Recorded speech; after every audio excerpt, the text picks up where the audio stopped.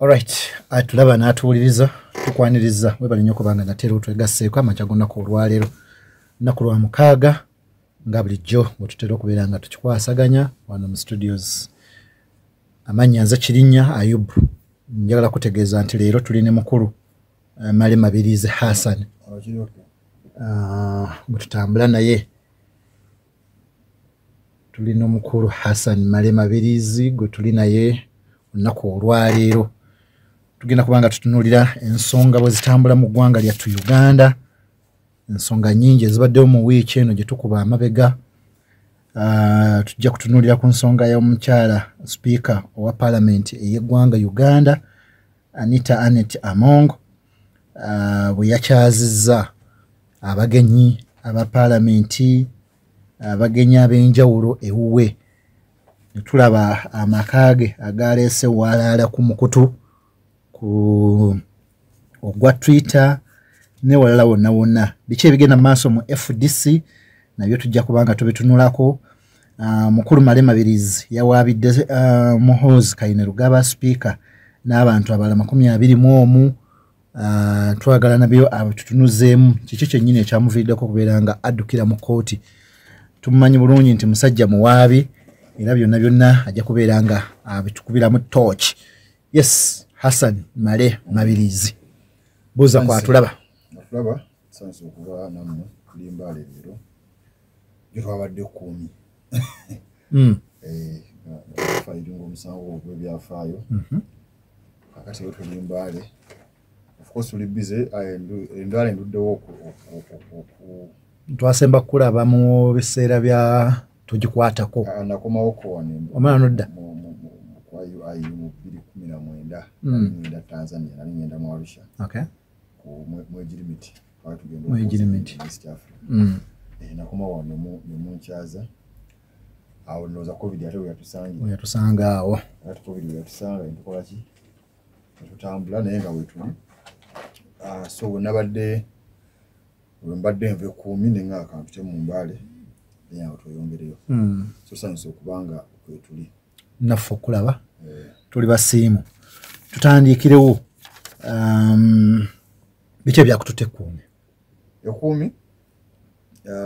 Nagenzeyo okugulawo omusango kyo bagugudde oguli 274 criminal case 274 eya 223. Kati 10 owali chief magistrate w'ekumi atwala ebitundu by'e Bukedea, Kachumbala, paka Ngola ne Mukula. Chief magistrate yakola y'omu yatwalayo. Kakati ensonga z'envunaana abantu bano. Wakati talina magistrate. Talina chief magistrate. Talina chief. Okay. Inawo magistrate grade 1. Kkooti ebannafunyo n'omulamuzi omu. Kati oyinza omutikko omugugu guba munene. Ne level ye kuba wofuukira chief magistrate. Ekiro nnyo leero maze emyaka nga 10. Mu service. Okay. Ng'okola. Kakati so ebikanga bibeera biki? Bitono. Bibeera bitono. So ekkooti entuufu eba chief magistrate kati ye amanya gwagwa ate kati awo osanga abalamuzi nga 3 babana ku kkooti ento n'asalawo gwanakwasa omusanga guza naye kennyini ogwekwatiramu. So ensonga twali tuwabira abantu abeetwala nti bamaanyi mu ggwanga lino. Abeetwala mu mawanga aga republics, mawanga agatambulira ku amateeka gabeera ag'amaanyi. Amawanga tegaba n'abantu b'amaanyi, gaba n'amateeka agaki ag'amaanyi. Abantu bonna ne bakola ki? Gebatambulirako. Then bo abantu abo kugamba maleka tugamba nti the law remains supreme. Kanaye mu zino ensi zaffe muli abamenyi b'amateeka bo beekola nti bebaki b'amaanyi. Lwaki babeera b'amaanyi nti beetwala nti b'amaanyi nti bw'osanga kati omusawo twabaguddeko nti ebyali e Kachumbala ku Lwokumeka ku Monday kiraga nti oli afuba kulaga nti ye w'amaanyi nti constitution egamba nti amagye gajja kuba non-partisan. Tegajja kwenyigira mu ki? Mu byabufuzi. Balina kubeera ku bwasikali wawe kukuuma nsalo za ggwanga. Kakati oli n'ava mu mateebu ate kati ne tudda ne wansi kuba article 210 eya constitution emaliriza egamba nti Parliament ejja kukola amateeka agafuga ki eggwanga enneeyisa ya UPDF waliwo akawaayiro ak'enjawulo ahaga nti Parliament ejja kukola amateeka agafuga enneeyisa y'abamemba baki b'amagye kakati Parliament mu 2005 neekola etteeka lya UPDF Act n'ekirambika bulungi mu katundu 99 tiri mujaasi ajja kwetabanga mu ki byabufuzi kati bw'ova constitution n'ojja ku act eyo omuntu najja n'agamba nti alina omugenyi w'amaanyi mwenna mukuŋŋaane n'avuga abantu okubajja bonna gy'abakoze eki gy'abajje n'abateeka ku baasi n'abateeka ku biroole n'abateeka ku ki nti mujje waliwo omugenyi ow'amaanyi nti mugenyi nti mujaasi nti omujaasi alina by'abagamba waliwo ekitongole bakiyita MK movement omujaasi ayagala kufuga ggwanga tiyagenze nga mujaasi yagenze nga mugenyi omuntu akyaza niwaba mujaasi era akyaza kimugaano kyala bw'okyaza omubbi tebakwata poliisi enoonya omusajja omunoonyeza bbanga ddene azabba ebitundu byonna akuyita compliance antu neyokobanye n'omubbi ono mugenyi wange bwaba noonya omutujju baga omusajja mutujju azze ateeka bbomu ezaki ezabuliro ati ono mugenyi wange kati tuve mu muzannyo ogwo ogwaki tuve mu lwali ate tuleme kulowooza nti tebategeera era gyemisawo gye naaguddeko egy'okuddukanya ekibiina ekimenya amateeka ekitakkirizibwa ekya MK nti baludde ebbanga bagamba nti balina MK movement obabuuza MK movement kiki kya byabufuzi kiki kisinde kiri awo kigatta abantu omanyi abakola penal code balina akawaayiro namba 46 kaklasifyinga kye bayita unlawful society bannyonnyola unlawful society efaanana etya kati mulimu akawaayiro aga nti baliwo bakola ekintu nga kiri awo naye ng'omulimu gwakyo gwa kujeemesa bantu bave ku nkola y'amateeka bagonjewo enkola eyaabwe ey'ekimpatiira tagoberera amateeka ebeera efuusa unlawful society kakati toyinza kugamba nti gwe mulina omujaasi ekisooka mugamba mwagala fuga ggwanga nemuvuma bannabyabufuzi nemuvuma oli nemugamba nti abo eggwanga libalemye ffe tujja kujja tukole ekibalemye tulitwale naye nga gwe muleeta mujaasi ebeera unlawful society kagamba oyina ganze MK movement bala munakedde neno nteeka nti ani omulala nti Anita Among nayo jangu okole ki Speaker wa Parliament obeewo no matter ne bwe yali baddenga muntu wa bulijjo ne bali baddenga muntu wa bulijjo ogamba nti tutegese omukole kachumba ala jangu tugambe twagala omwana Anita yategeka Thanksgiving ekigambo omuntu okubanga yeebaza Muhoozi yali ku Thanksgiving anti oluvannyuma lw'ekyo deni ne balyoka badde eno kulaale kati Muhoozi yayita Anita kulaale anti oli agamba yomanie mupi wa katundu wa district but whatever Muhoozi amuyitanga ali Muhoozi alina obuyinza obukola laale ng'ali mu uniform zaffe because waliwo ebintu biranga byakusaaga naye waliwo ensonga waaki ensi zonna zigamba bamagye tebajja mu byabufuzi lwaki what is the implication poliisi ennyangu nnyo nti embwayo bw'oba oyagala ekuume ennyumba yo ate bw'ogireka ntaaya ku kyalo enaalika okumanya ensu z'abantu erina akwata mubbi ki buli mubbi aligenda n'agenda okujja bw'ati oluswe lumanyi be babulijjo ekivaamu nayo ng'etandika nakubba wa mulirwana kubanga etegedde ennyama gy'ekola ki gy'eva so embwa enkambwe bagikumira mu kayumba n'ebeeramu so that ekuba togikkiza kumanya gundi gyeva kati bwoddira amagye n'ogateeka mu kusalawo ani anaafuga ffe ebyobufuzi bwaffe byakkaayana byakwegwa byakwejereka ate omujaasi gwe balonzi gwalina owulira ate omujaasi naye abeere mu byokwejereka tasobola ati Muhoozi ne banne baawulira nga baagala nga beefuula nti balwanirira eggwanga amagye gaveemu mu nsi buli omu alina gy'akola ki kati njagala kukakasa era newolwala lwaki baabyuzinga bakolera effujjo byonna byonna nga tavuddeemu bw'amala ogavaamu ate helicopter anaaba agijjawa jakangisa abantu ajja kuba takyatambulira anaaba agijjawa niyo ali mu first family tata wajjamu waka mu republic temuli bintu zenchi bagamba ebbanga ddene republic teziba na first family ziba na muntu actually republic eyondo omuntu ogwo mu republic twagala kutumanya mukazi wo ne batabanyibo twagala bimanya ati twabalondako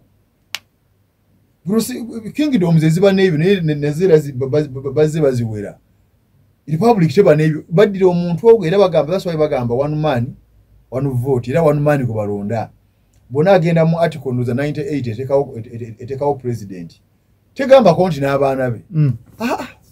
kawoja bawo president bo ina abaana bo ebyo bibyo banaye bwe nkupangisa omuvuge ku board ontwale ebusajja bwankuba n'abaana bo bankwatirako kumanyi sente zona afuna oligano labirira abaana bo ne zisaagala kumanya so republic teziba n'ebyo muta first munaye oba wabidde family sorry Muhoozi so article 98 bwe tekawo president etegeeza gwe balonze era kyovola bakati bwe kibanga gwali mulimu ngaye mugamba omwala okuwozesa abantu nti first family first son mulimu ayi lwaki ayingira amagye lwaki agenda n'akola bwe kibanga gwali mulimu nti okuba mukaa Museveni first lady mulimu ayi lwaki agenda n'esimbawo n'afuuka emupi yali badde akola ogwo lwaki minister that's why agana yesakira so ebe mu bijjo gaye nti bwava mu magye abana ajjawo ennyonyi abana ajjawo bajasawo bazanyisa wano yeye ogeza mbu jena agambe tugende jena hakati bwana agava amagye banga bamugisha muntu retired general nga ina n'abasajja n'abamuwerekera kaba ntinga mukaaga retired major general mugisha muntu oyo nayo bayagala kujjeno gye twesikira ebitoji ave mu omuze ave mu guni kala ajje ng'agawumudde ajje papa bo bwasoma obutategerekka usigwe mulonda kusobola competition okuwabira omukulu oyo juzi era twalaba wa petitioning high court birthdays wezaali zikwatidde akati awo actually ekintu the petition ako high court ku birthday abo baali basajja balandoze yali tegule nze nawabira Muhoozi we nasooka omuwabira ng'omuntu namuwabira ku kooti ya City Hall e Kampala kati namwabira mu November ngomulanga ki yani mugulako omusango gwa common nuisance disability duty yakola laleera kololo yes nete yali ya birthday lale gye yakola ekololo obaamu Museveni bwe yamugoba bamujja ku bwa CDF land forces yes namulimba mu amfudde advisor kubona bete biliyo Ministry of Public Service yangambo wesa advisor tubamulina mpapula za mu rwandiko byabo ne atonde jeno yawandika mu East African Court n'agamba tewali waliwo nabiraga nti omusajja ki advisor akati bwe yamulimba bwebi najja n'akola omukolo ekkololo n'agamba yeebaza nambaze kwebaza simanya abantu n'okwogera kiri abavubuka kati omukolo ogwo yakola zaali 10 ogw'ekkumi 2022 nali ndi Luzira ali musibe neko nalinze e Kampala mu commercial court n'empitawo ng'akoze akavuyo bazibye amakubo biki ebyo kati nezigulawo emisango n'otuleyo Luzira n'omugulako omusango omusibe naye awaaba oli wa tabuse omusibe eddembe bamuggyako lirimu kutambula kwetaaya naye lwali kiggana kuwaaba era bwe tubagamba bonna aba prison abo nti temugala tujooga eddembe lyaffe tukola ki tulimanyi tulitegeera okuba omusibe tekikuggyako eddembe olikola ki liwaaba tekikuggyako eddembe olikola birala so namuwaabira Muhoozi ng'omuntu mugundi ku City Hall kati akavuyo ketuliko kituufu lukwayo kooti saawa eno naye akavuyo ketuliko kali nti baagi mismanaging fayiro eyo nti waliwo omusajja awo kayizi kifuwa Uganda lyajja baali bampadde City Hall ennaku n'essaawa 8 najja fayiro n'agijjawo ku mpaka olw'okuba chief magistrate n'agitwala ku Buganda Road n'amaana agamba nti agiremedde yagenda ogikola ki okugiwulira ate ze baali bampadde essaawa 8 yagiwulira ssaawa 7 ngero tuuka ng'agiwulira amazedda kati tugenda ku high court bwe twagenda ku high court awo netukola ki kati naluli twaliyo kulwokumeka kulwokuna buli omu Muhoozi aludde okuteekayo empapula ze ayita oyo muloya w'embidde ne kati yazitaddeyo ngenda ziddamu abudde n'ensala y'omulamuzi kati gwego gwa Muhoozi era gwa criminal nagwo kati omugaseeko omulala luli gwajja Kampala nti ye Kampala koloje yaddize emiki emisango kakati kuluna ali ku kakati n'ava e Kampala adde Teeso kati era ne yeewaana nnyo nti kyakoze tebakirabanga kati ne Teeso nifina omukola ki okumuwaabira era bw'alivaayo n'ajja ebugisu era nayo nga tumukola ki kuba mu criminal wabaguddiza we bakola ki obakuwozesa implication ya bino emisango gyo gy'oteekayo eri ki first of all eri munnayuganda akulaba lwaki yandibadde agetinga so much concerned ne cases zo zino for example okuwaabira speaker okuwaabira Muhoozi nalabyeko gundi General Muhoozi minister w'ebyobulamu bali abantu babiri n'abalala tusobola n'okubayita musibanji Muhoozi kayine Lugabo yasooka Among Anita speaker Tayiwa Thomas deputy Acheng General minister wa health Ogwanga Peter wa sports Ombayo Esther wacho bamugoba yaliko wa president waliwo mayiko mawanda malango yo MP yagamba mbu yesimanyi vice chairman wa MK project Magogo Moses oyo wa Fufate MP bawa Mungu shaka gomulumu kati omukulu gwakola oyo MP sebo okuba bawa Mungu chairman MP wa Budiope Kabanda David oyo MP Kimosho Dan MP Igeme Nathan Nabeta MP Amongini Jacqueline MP wali mu East African Parliament yes Achayo Juliet ye MP Muma Milton MP obusoga Namuju Sisi weri Erwengo Amoti Bright ne MP Auma Helen Isiyagi Patrick MP wawe Kachumbala Lwakajala alina Yitwe MP Tango Doi MP sorry NRM oyo NRM Deli Korone Waluka hale bala Mwatenyi Cheunalo na Kasolo wa microfinance nika gabotwa mzee MP so abantu babiri mbana kati kyobuuza kya implication bana Uganda nze sagala batunde implication njagala bazuukuke zino ziba wake up call bategeere nti obuvunanyizibwa bwabwe one okuma constitution nino promoting a rule of law abasajja abakola constitution bali mu constitutional assembly bayita CA ekimu byawatawaanya obwongo kyali nti kituufu tukozese mateeka ono naye tugenda mukuuma tutya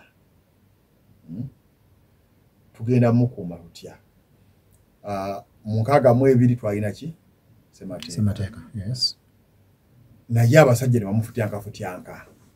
ono anaakuumibwa atya kati abagezi ne bagamba nti kibatusooka okukola tukifuule kiriya nnyo nti buvunaanyizibwa bwa buli citizen bwa buli munnansi okuuma constitution yakiri mu article 3 okay sub article 4 ya constitution egamba all persons of Uganda shall have the right and duty to protect at all times ega buli citizen oyina right dembe ne duty n'obuvunaanyizibwa mulimo gwo times okuuma semateeka obudde bonna because babuwaggwe so bw'olaba nga bakola ebintu ebimenya semateeka wonna wooli buvunaanyizibwa bw'okusituka kati amakubo mangi balina bye bagamba mu to defend this constitution and to resist any person who oversees the authority of the constitution, but B, to do all in their power. Buli kyosobola mu maanyi go. Kakati buli omu alina power ye. Buli omu alina power ye. Nze lawyer njagenda mpaabe we mbalina obusobozi obuwaawe mbalina transport ajja. Akutwale 10. Naye naawe 10 naawe osoboka nze kankole ki kanfayiringe. Musobola okusaayo emisango mu abantu babiri emisango gye gimu. Twajja wano embaale. Waliwo petition bazaali 10 abamu tebajja. Twagenda omaliza okusunsulamu abaze n'abatazze abatazze nga tusigaza 5. Fenna nga tuwoza etteeka limu eryakola ki? Eryamenyebwa. Eryamenyebwa buli omu ng'alina ensonga ze. So awo nga twajja twali bangi. So bannayuganda obuzibu bwe tusinga okufuna nti bali indolent. Kitegeeza ki? Indolent muntu abeerawo tafaayo babba ebye ng'atunula. Omusajja ajja n'akuggyako awo ekintu katwale anankubira awo agende nakyo wise njakola ekirala omusajja ayinza okunkubira ndikola ebirala nga omwana ajja n'agiragira ati akanyama kuba tesimutwala omwana ajja kati ogenda omaze tolina kyolina byonna babikoze eki kati bannayuganda basinga mu myaka gino bafuuse nnyo indolent baagala nnyo okuwaayo ebyayi babikole ki babitwale bigende bugenzi awo bigende bugenzi kati kyekirina okubavaamu nti abantu ne ku level eya wansi oli mukimanyi mubbi nimukubiranga engalo omusajja bannaye agaggawadde taluddeyo nno banga tono yadde akafu mukyalaawo sajja kati afunye ssente abadde yakafuna obwammeeya azimbye kalina abadde yafuna omulimu ku tawuni kanso azimbye eki naye nga mukiraba muki mubbi kafe kyetubagamba nti amateeka tugalina twagudde ku Anita Among omusango mu anti-corruption court tugenda gutuukako okwo tulina so indolence eyo mugikole ki mugiveemu zino emisawo gye tuwaaba gino gya private prosecution etteeka ligamba oyinza n'okugenda n'ogwaba mu bigambo nze Ayubu Kirinnya mpaabira Mabirizi ogendawo ku kooti n'obagamba nina omusango gwange era bajja kubuuza musango gye ndi gwa private prosecution nti nga bakukwasa omulamuzi ng'awandiika byokola ki byoyogera gagamba kano ojja kudde nabuzi tewetagala kutuula kuwandiika ate bwe basimanyi kuwandiika bwe basimanyi byempandiika nkimanyi omusajja yanzibye yabba emwanyi zange nengenda ku poliisi nenfutyanka oba saagala genda ku poliisi yongimanyi eyanzibye efutyanka ne osayinza oba yakubbi kati batekagamba gwe kennyini weegendereyo oyogere bwogezi ekintu okirine mu Human Rights Enforcement Act 2019 egamba nti oba owulira eddemiro baalirinyirira nga tosobola kuwandiika genda ku kooti obagambe bajja wandiika omusango balinawo abawandiika gwe mulimu gwabwe ne Anti-Torture Act ya 2012 erwanyisa prohibition and prevention of torture kati oba bakutulugunya tolina kugagendayo ogenda obannyonnyole nti bakola ki omulamuzi kasita mulobbi wandika babalaba bisaana high court yayiweereze mu kooti enkulu so abantu just twagala babeere active ate ffe tetugenda kubeera buli wantu aye tujja kubeerawo forever naye point eri nti ensi abannansi batamani afuga y'amateeka bafuuka bakimpa ekyekubiri asanga yabafuga asanga yabatwalamu oli ayinza okugamba nti Muhoozi tomwagala bwagazi ensonga lwaki omutaddeko amaanyi ogamba kamuwaabire wano mwagala musango tembe lyange okwagala obutaagala balala naye basi mwagala musango si musango naye ani gweyagala wano twakulaba sooka obuuza ky'obuuza mbadde mbuuza ani gwotayagala twakulaba gweyagala sole twakulaba wano Museveni bwe yajja sina Museveni parliament bwe yajjamu akawaayiro akakugwira emyaka n'owaaba wano Kyagulanyi n'omuwaabira ku bya academics uno Muhoozi ani gwotawaabidde ssebo kati gwe sikuwaabirango but muwala oba mwannyoko muwa amagezi kiwaatuuka okwagala okufumbirwa bamuleetera abasajja bana naye nga batalina bisaanyizo byekola ki byayagala omugamba agende nonyayo omulala anonyeyo omulala gwayagala alinde because nawe ne oba muzadde oba n'ebisaanyizo byayagala muwala wakole ki agende nabyo buli ajja gw'omuwa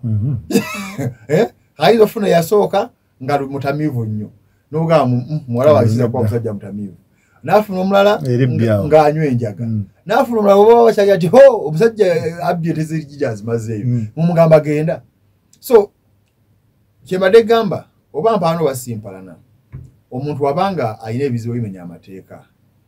era tuba kujja kumugendako mbikayana nnyo ku bantu beeyo simanyi wakuba Kyagulanyi muganda munno nemugamba bino si byamawanga si bya Buganda bino si bya tuli ku ggwanga mwagala kukwata muntu ajja afuga eggwanga awakula entalo abala amagye Somalia akajiya akatwala egindi okitegera kati bwe tuba tuli ku nsonga eziri serious tetugenda ziteekamu akati gunto mwagala kati Muhoozi nze yamanya agoberera amateeka zisizira mugamba okuyingira amagi nemba polaize nyinyi ezigayingira twalise badda bazituma aba defense zisizira mugamba okugayingira bwaba yali ayagala bya bufuzi lwaki yagala ne yesimba we waabwe yeruwa esimanya ekirupula wawa najanga nga youth MP actually yali esine mu Western Uganda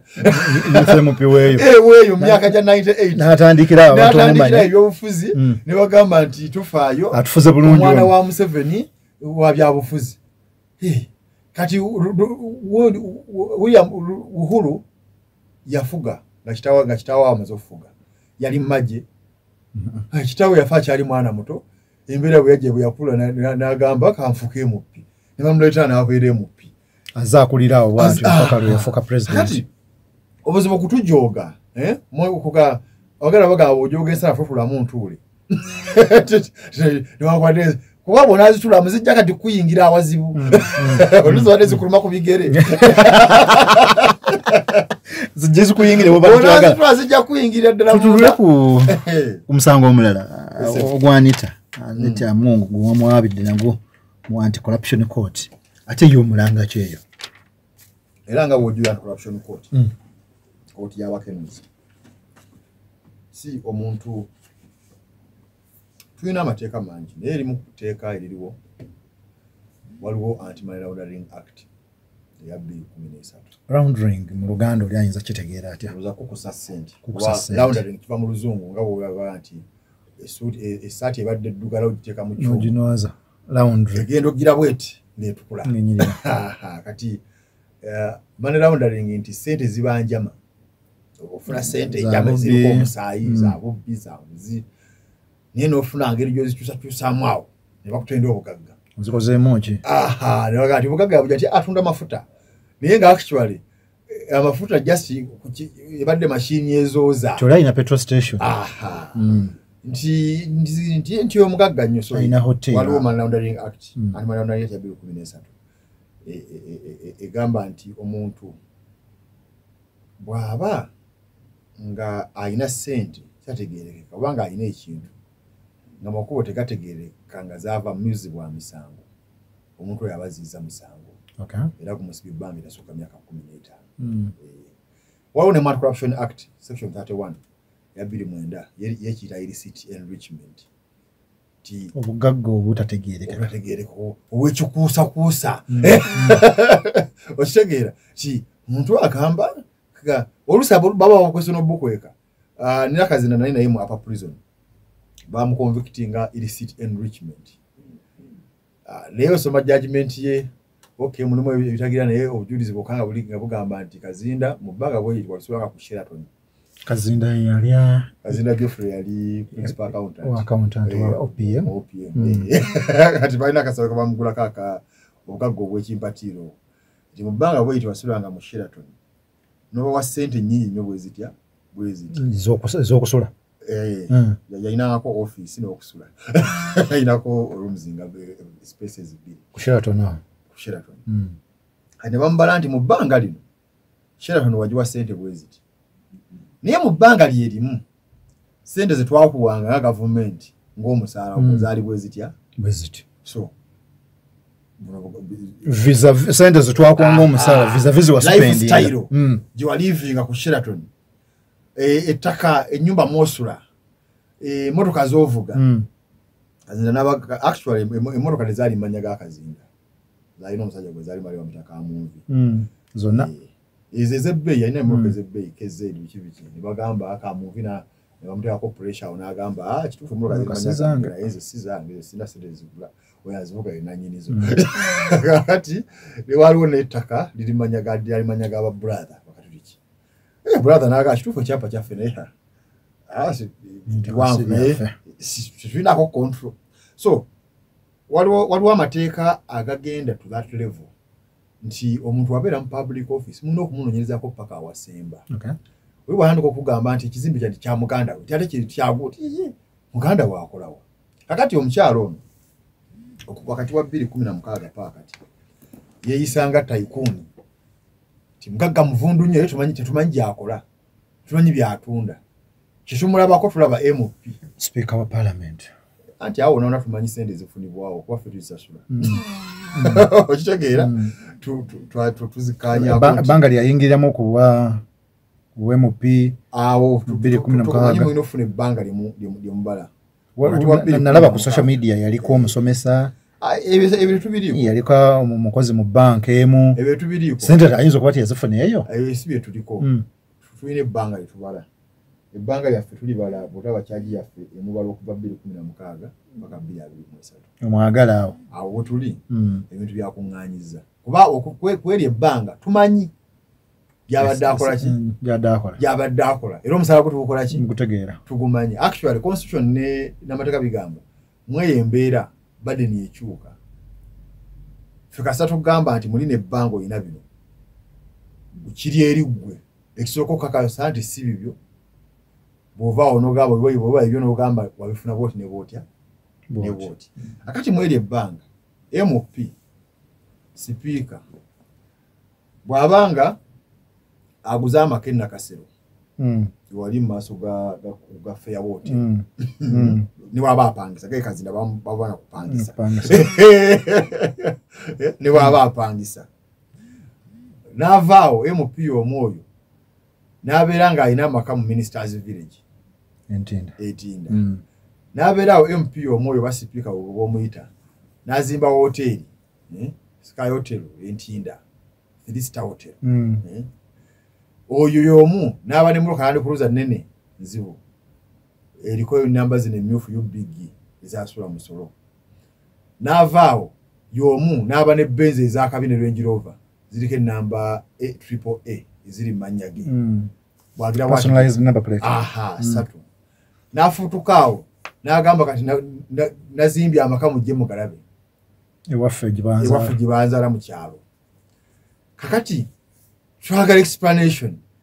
gwe bino zavaawa fe zigaze tugaba mu budget ngaze tukwanga omusaala ziri bwezi ne bwezitya ne bwezitya simple that kati ne abantu bakimanyi ogola okuba musango obalowooza nti oba olina mu kwatanga azibba tukutulesinga ne byakozeemu ne byakozeemu tukubuza soko oyimirenga obona abotambulanga owise ekifulusi polisi ka soko mulimu okyo omundo kye kiri mu kifulusi jansi todde matooka gange atulabe ogajjeewo yuko kajjeewo olusuku olulirudda oyo okwetegereza bira wali wajjewama olusuku era ogenda mmaliza emulwawo ng'eva ajja kubeera tetokera ng'e bagambye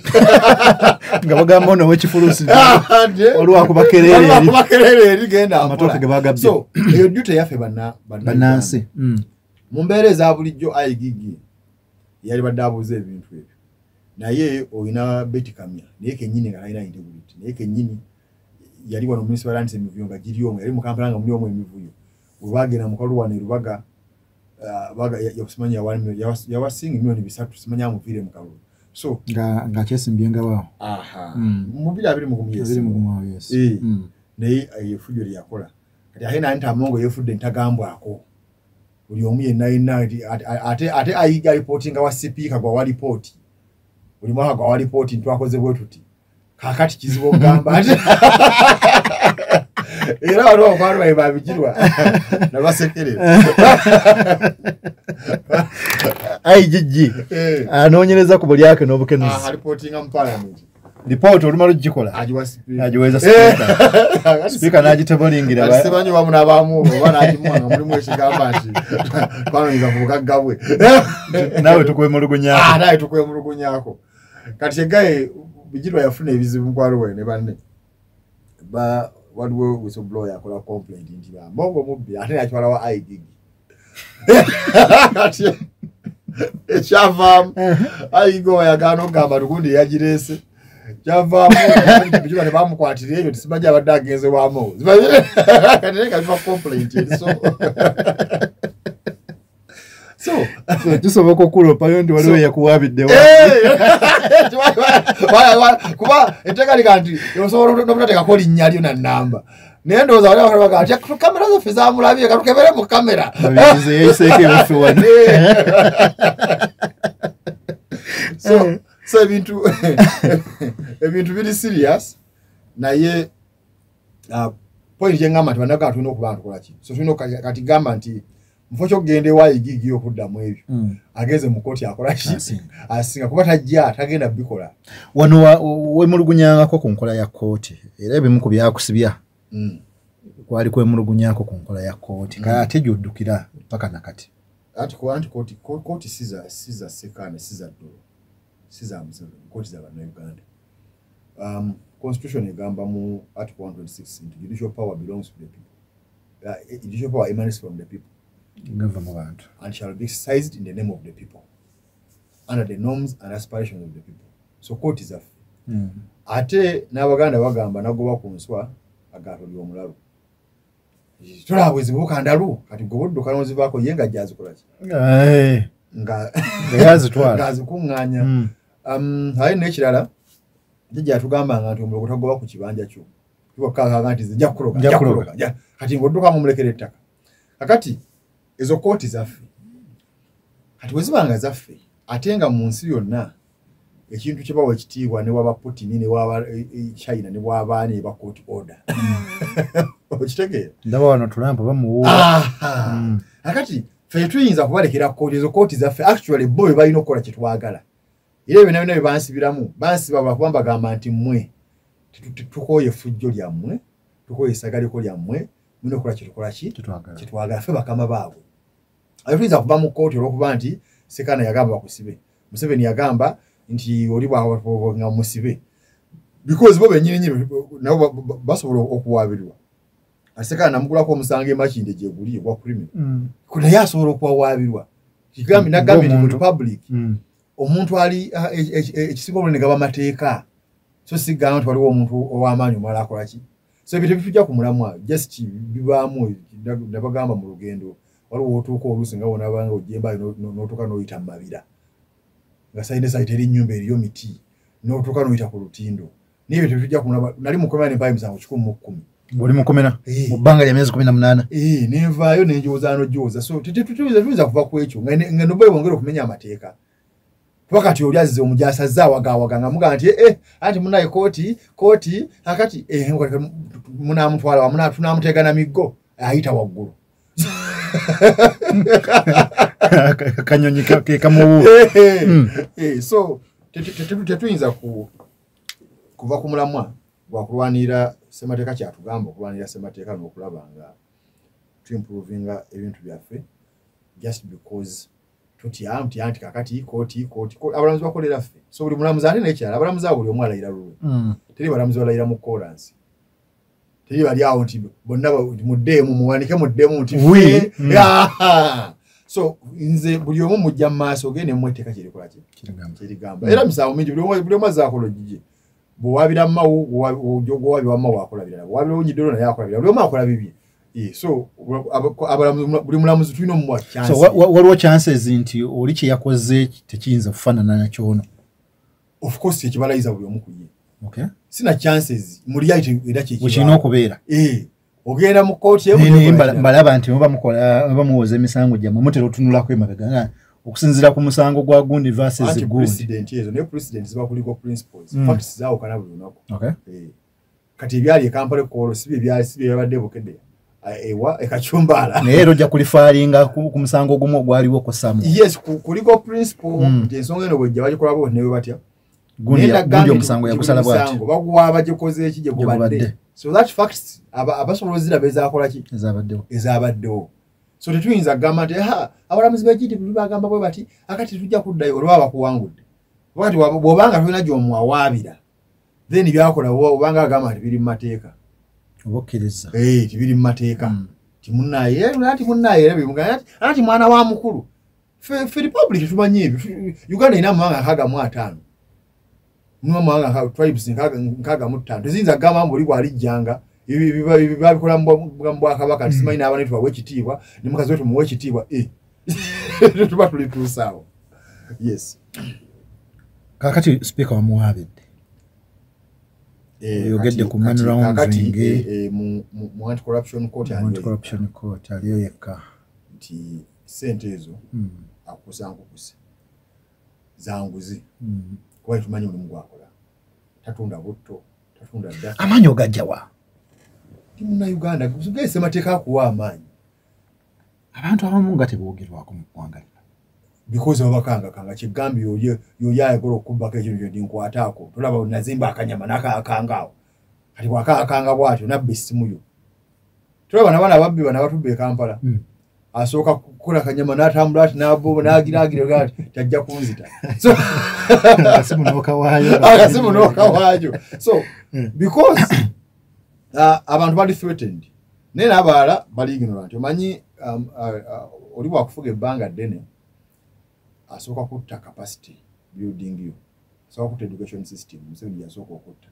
waba video gye n'abantu zaali 88 ng'agenze boone mayanja nkanji World Bank nemubuuza kati yamutabukidde kati okugamba nti tukusazeeko obuyambi omuzungu wa World Bank yamugamba nti abantu otubayambe ki twali twagala tuteeke ssente mu education sector to improving education abantu bafune first quality ki education Museveni yagamba nedda temuteeka mu education muzungu neyeekanga nti tuziteekewo mu nguudo mbakolera enguudo batambuze byamaguzi muzungu n'agaana nedda abantu bwe banaasoma ojja kufuna emisolo egijja okukola ki ofuna enguudo ti kwekola nguudo ebaitunda ebyamaguzi baali baliweerera abaana baabwe ebyamaguzi bitukke mu katale abantu bagaggawale basomesa abaana naye ng'akimanyi bulungi nebituukirayo biba bigudde ebbeeyi kuba bonna baba babituusa omulundi gutya gumu kati oleramu abaana basome banaasoma bajja kufuna agriculture skills ez'amaanyi nabukine bamale bakole ki so yo mind ya Museveni so mind ya Museveni yakutta capacity so emyaka 37 gy'amaze wano abadde atta capacity y'Abannayuganda morally academically biki nga n'abasomye yabawa education okulwana olwanyi okuvaamu okuyitawo lutalo kuba system ya education tekukiriza kusukka P7 bw'oba ogitudde ate otandika olowooza mu P7 olina nasalaawo ne bw'omwana lwana ng'ovudde wala akamasomero ga primary ogatuuka nga system tekukiriza kusukkawo kuba mugenda omumaliza mwenna nga mugudde ofunye third grade abayiseemu ne bagamba kati tulinga 10 abo babadde 10 ntweyongerayo ne bajja nga bakutukako kakati abasinga abantu tebaasoma abamu baasomako akafuna ako kegambe kakulekeramu era nga naye obasobola kufunamu confidence kati bwajja waggulu eno so abantu abasinga beeta n'abalina ziddiguli baate kati ne babakangira mu system yonna kiha wane omulimu gujja bba muzibu omusajja wogererako ne bakuttirawo ne bagoba ku mirimu kampeerera abaana byebyo naye nga legally abantu buli omwanya obuyinza banna beefuzi bakiti mubawawaabira because that's the only way balina okuba accountable gye muli naye kati lwaki olaba effujjo erisusse ate ani amugambako lijjo buli omu akola byakola teri amugamba teri amuwawaabira polisi abamukwano gwayo buli kimu teri so tetuyinza kubeera kweyo gundi kati mugamba semateeka buli omu amaanyi okubaako okubanira enfuga y'amateeka ate bwekitulema then tuligamba tutya abaana baffe nti kakati bwe tutwalinga eyo because bajja kubuuza abazzukulu naye nkyabaayi omusajja ono yabafuga emyaka namumuliwa kubanga ndowooza tewajja kubaayo muntu mulala gyetufuga myaka mukulu gyatufuze kati oli waalifugayo emyaka 2 n'agenda waliwo yabafuga 37 oba 4 abaffe mu mwaliwo ebiseera ebyo tyate kati ayina ne pulaani mutabani we naye ali awo awagagamba mu naye bwe yavaako mutabanyi we n'abakwatamu tajja tukwatamu oyo